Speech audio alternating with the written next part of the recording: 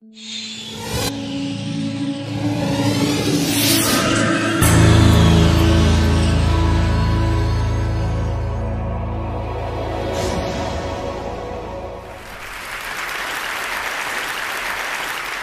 morning. So magic is an excellent way for staying ahead of the reality curve, to make possible today what science will make a reality tomorrow. As a cyber magician, I combine elements of illusion and science to give us a feel of how future technologies might be experienced. You've probably all heard of Google's Project Glass. It's new technology. You look through them, and the world you see is augmented with data. Names of places, monuments, buildings, maybe one day even the names of the strangers that pass you on the street. So these are my illusion glasses. They're a little bigger, they're a prototype. And when you look through them, you get a glimpse into the mind of the cyber illusionist. Let me show you what I mean. All we need is a playing card. Any card will do. Like this, and let me mark it so we can recognize it when we see it again. All right, very significant mark. And let's put it back into the deck, somewhere in the middle, and let's get started. System ready. Acquiring image. For those of you who don't play cards, a deck of cards is made up of 4 different suits.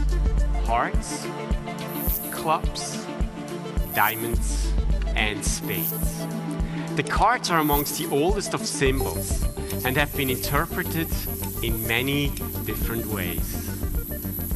Now, some say that the 4 suits represent the 4 seasons. There's spring, summer, autumn, and my favorite season is winter. Well, yeah, mine too. Winter is like magic. It's a time of change when warmth turns to cold, water turns to snow, and then it all disappears. There are 13 cards in each suit. Each card represents a phase of the 13 lunar cycles. So over here is low tide, and over here is high tide, and in the middle is the moon. The moon is one of the most potent symbols of magic. There are 2 colors in a deck of cards.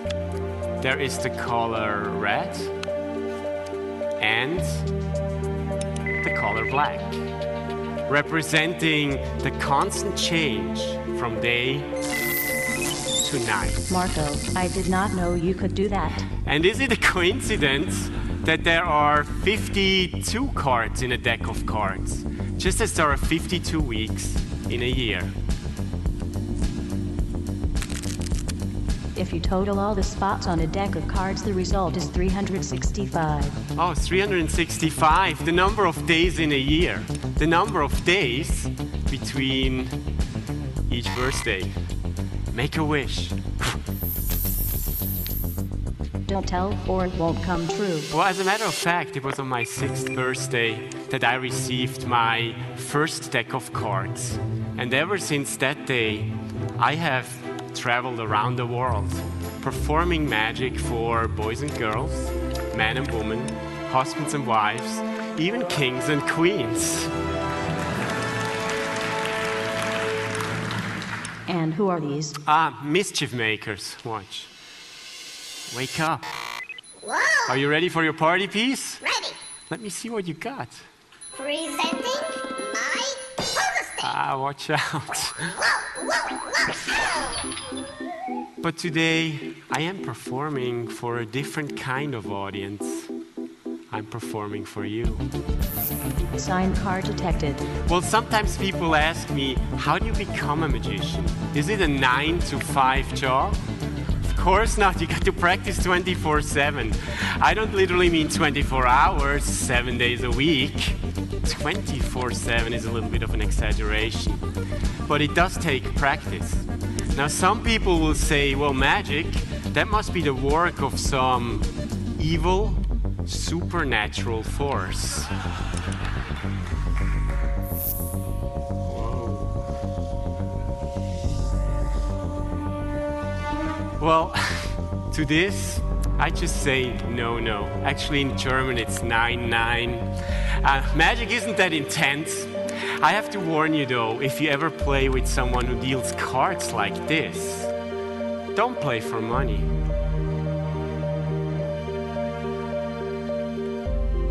Why not? That's a very good hand.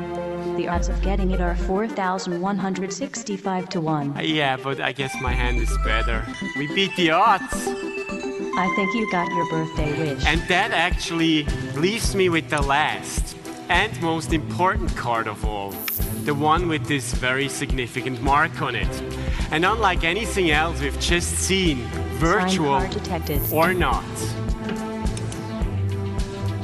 this is without a question the real thing.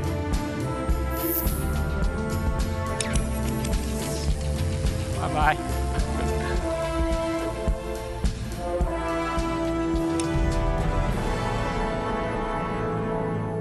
Thank you.